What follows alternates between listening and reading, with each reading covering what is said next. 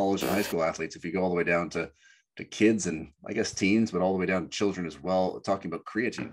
Obviously, the pretty much the most studied supplement. We know it's got a tremendous safety profile, and the physiological performance benefits are well documented. What about for kids, whether it's for cognitive development, whether it's prophylactic use for head trauma, which we know in certain sports exposures at young ages is not a good thing? Can you talk about what the evidence shows us at the moment there? Yeah, that's been a topic that Dr. Andrew Jacob and I have tried to summarize very fairly, but also continue to put so what we feel are kind of some of the better documents out there for people to go to in this perspective. So I think if we just kind of go backwards, I mean your comment is 100% on point in terms of creatine monohydrate being the most commonly studied version of creatine. It goes back to the early 90s. There's literally thoughts. I always have to do this with creatine because there's still people out there that think that it's not studied, that think that it doesn't work. I mean, there's approaching thousands of studies on creatine and exercise. It's been studied since 1992. There's no less than like 10 well-controlled, randomized, double-blind, placebo-controlled studies that have just looked at safety. And wow. So there's multiple studies that are out there. So honestly, somebody who's saying those things, that they either have a bias that's not allowing them to accept it, or they just don't know the literature. It's one of those two things. Now, you mentioned kind of some of the clinical applications. There was actually my former PhD mentor, Rick Kreider, who's the director of the program at Texas A&M, has been a world leader in creatine research.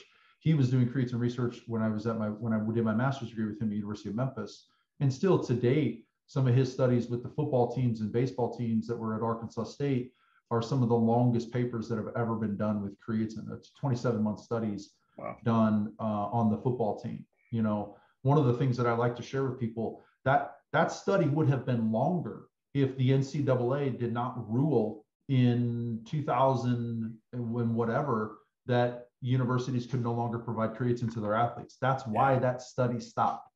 That study stopped because of that ruling. So there would be, we like to point that out, that there would be even longer data in creatine in athletes had the NCAA not made that ruling. Wow. But that's a little bit beside the point. So there's a lot of literature surrounding creatine. Now, creatine in kids or adolescents, and maybe so I think to kind of frame that, in my mind, we're talking about high school age athletes, 13 to 18 year olds or so. Mm-hmm. So I think number one, there's been an extremely limited amount of research done in North America on creatine in adolescents. Rick Kreider and Pamela Grindstaff did a study with some like junior adolescent swimmers, and that was honestly one of the first papers that had been done. The majority of the work has been done in higher level soccer athletes in South America. So there's been a number of efficacy studies looking at improvements in performance and things along those lines, and we generally see very similar outcomes in those aged athletes as we would see in kind of adult athletes, if you will. From a pure safety perspective, and this still kind of continues to baffle Dr. Jagam and I, there are zero randomized controlled, placebo-controlled studies that with the sole intent purpose of doing a safety profile on supplementation in adolescents with creatine.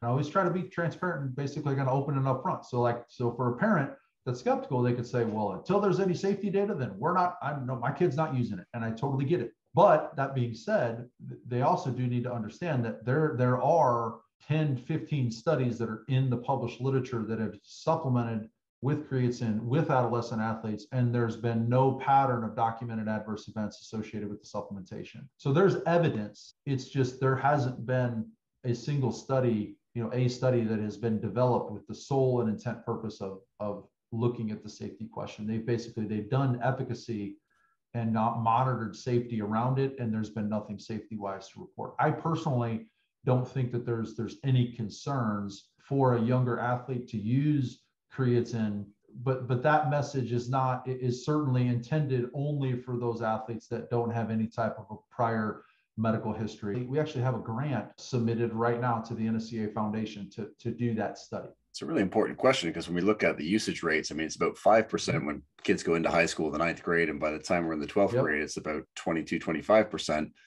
And when I think of the sports where, you know, setting aside even the performance benefits, if we look at sort of obviously mental health and head trauma has become front and center. And, you know, being from Canada, ice hockey is the number one sport. Yep.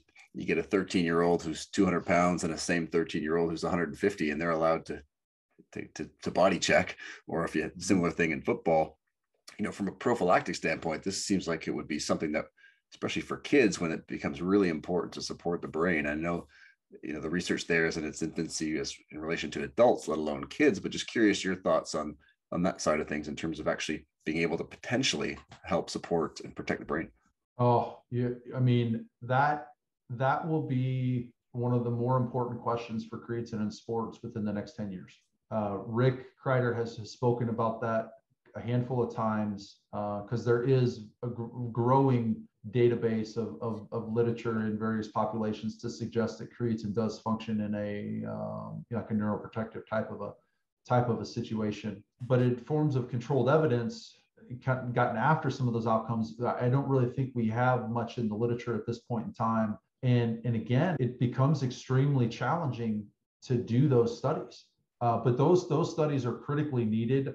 I think there's a tremendous amount of potential for creatine in that space. I think you could also kind of throw fish oils into that discussion as well too. Mm-hmm. The potential combination of them, because they function entirely different mechanistically, is even more exciting. Just jumping back really quickly with creatine in kids, because I just don't want to leave this hanging, because I definitely don't. I was trying to be cautious. I don't want people that have never heard me before. I don't want them to think that I'm just pushing creatine on kids. You know, because I think in general our approach with it is that if you've got a young individual, you know, let's just say freshman or sophomore, who's just getting into training, I would go back to what we talked about within the first 10 minutes of our conversation. And that is that athlete needs to focus on the foundations. They need to develop a great habit or pattern of training consistently, training hard, get some fundamental aspects of their diet in order.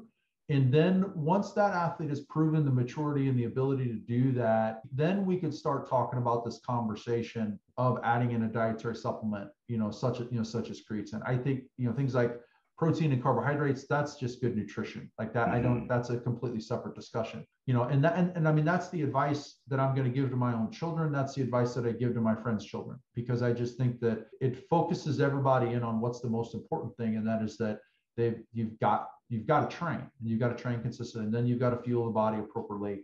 Those young bodies, they have so much potential to just adapt and grow on their own